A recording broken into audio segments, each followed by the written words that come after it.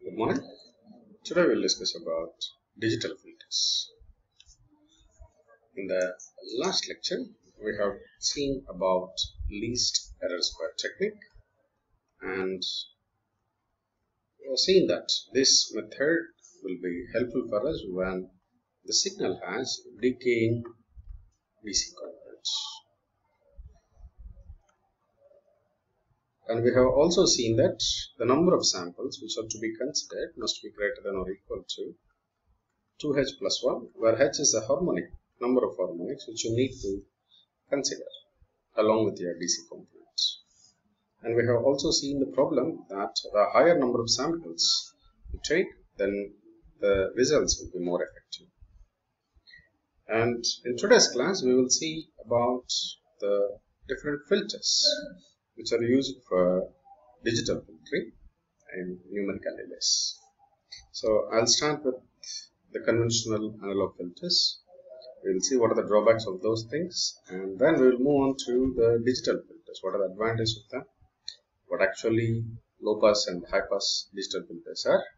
I'll just give you a glimpse of how these do work, and at the end I will just give a quick review about IR filters and FIR filters, which you might have already studied in your signals and systems course of the last semester.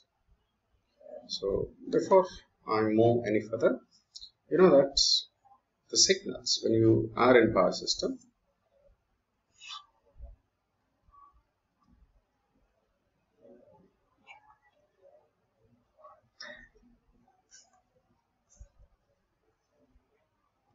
so this is your power system, these are your transformers, this is your transmission line, generators, so many components will be there in your power system. When you are tracking down all these voltages and currents at these points and you are transmitting them, your data will be consisting of too much amount of faulty data sometimes.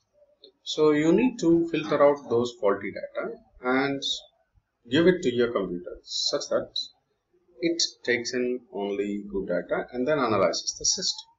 So for that, what you should do is nothing but whatever data which you get from these meters, that you should process first. So remove harmonics. Right, because these may damage your system. So there are two types of filtering which are employed. One is analog filtering, the other one is digital filtering.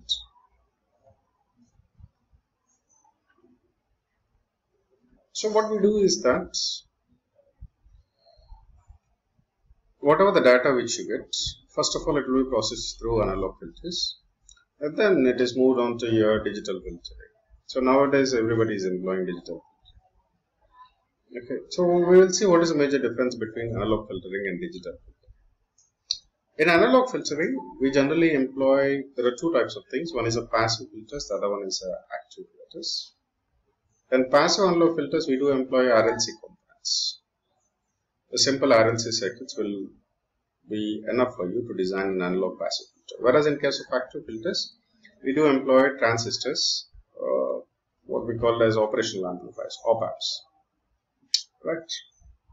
So what is the major problem? See, even if you take a, let us suppose, a source.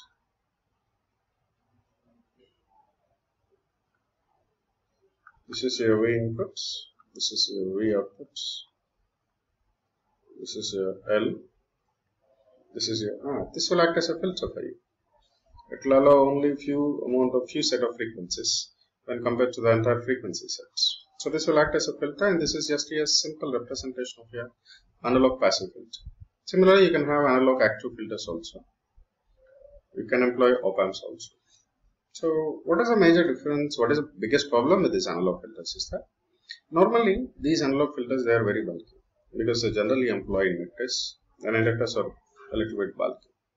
When compared to your passive, active filters are a little bit better because they do employ op-amps. And one more thing is that these op-amps also and these inductors also, they must be, you are supposed to pick very high precision components. when you are picking high precision components which are available in the market, it makes your circuit a little bit expensive. That is the biggest problem with your analog filters. And moreover, the RLC components, if you take, and even the op-amps also, if you take, see, these op-amps are exclusively, basically they are made up of semiconductor elements, and there is a change in operating temperature, then their characteristics are going to change. Whereas for RLC, their characteristics, they will be changing with respect to aging factor. Aging is one important thing. The other one is the temperature changes. Even your resistor also, it varies when there is change in temperature. So they are subjected to changes in time and temperature. And moreover, to design low pass filter is a little bit tougher task with your active filters. They do require very high precision values when you want to design low pass filters. So that's why I have mentioned here, filters were very low frequencies. They need very impracticably high precision values, which is difficult for us. And because of that particular reason, we do employ these passive filters and active filters, analog filters, to some simple conventional characteristics, not for very precision problems. And moreover, when there is a change in the input signal, if you do get too much amount of transients into your signal, then these RLC component characteristics also are going to change. That is one of the biggest problem. Their values, the magnitude of RLNC also, they will change sometimes because of the transients which you get into the system. So that's why we feel that those are not properly adaptable. The more important thing is that we can't change the characteristics of the filter unless we replace them manually or some sort of things. So it is difficult for us to program them. They are not programmable, which means that they won't be adaptable to our requirements. We need to change them physically every time. So because of all these drawbacks, we are moving on to digital filters nowadays. So what are the advantages of digital filters? Digital filters, they do require the same basic hardware. Just like your anti-aliasing filters which we do require. The sample and hold circuits, because you do need to convert the data into discrete structures, and at the same time you do require ADC converters. So you do require all these components for getting the data into your digital filters. Once you get the data from these anti-aliasing filters, sample and hold circuits, see, once your data processes all these things, then automatically your data will be converted into digital data, and this digital data is fed to your digital filter, which will then filter out your unwanted harmonics. So your digital filter exists in software, not in hardware. These things, they are hardware. Your digital filter is exclusively it comes into picture when you convert your entire data into digital data. And once you have the digital data, you feed it to your system. So based upon your software, based upon your algorithm what you write, then the filtering process starts. Okay, so it's all about your software and the related algorithm which you are going to write to filter out these things. So the biggest advantage of digital filters is that a good programmer can write a very good algorithm to eliminate the unwanted harmonic components in your signal. Okay, so it all requires a good programmer and nothing more else. So once you do have the digital data, it's all about the programmer, how well he can write the program. You don't require very high precision components. You don't require any bulky components like your RLC. You don't need to work with certain temperatures like that. You don't have that difficulties. And if a programmer is good enough, he can change the characteristics. He can just change the program. He can change the code, and he can change the characteristics of the filter. If you want to design a low pass filter or a high pass filter, just sitting across his computer by just typing something, he can change the things. And you don't need any proper tuning or any maintenance also. And there is no concept of any aging factor also, unless the programmer gets some age. Okay, so there is no aging and no problem of your time and also temperature problems. So with all of these advantages, digital filters are now being extensively used nowadays. So when I speak about this digital filters, now comes the concept of this low pass filter and high pass filter.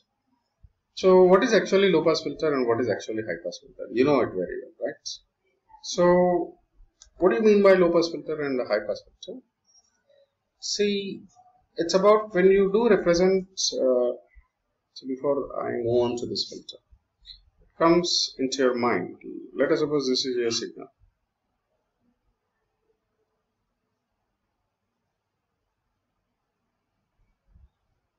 This is not a sinusoidal signal. If I take a sinusoidal signal, this is with respect to time, right?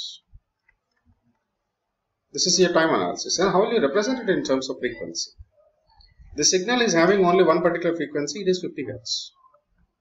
So when you write it on a frequency band, then you will get only one signal. And this is the magnitude. Whatever the magnitude which you will be getting, this is your signal. See, don't get confused between the time domain and also the frequency domain. This is in your time representation, this is in your frequency representation. Now if you take this particular signal, let us suppose this is consisting of some fundamental component and some third harmonic component and some fifth order harmonic component. So how will it be if I draw it in terms of frequency band? Let us suppose it is having some DC component also. So it will be having some DC component and it will be having some fundamental component, and there will be third harmonic component and there will be some fourth order harmonic component.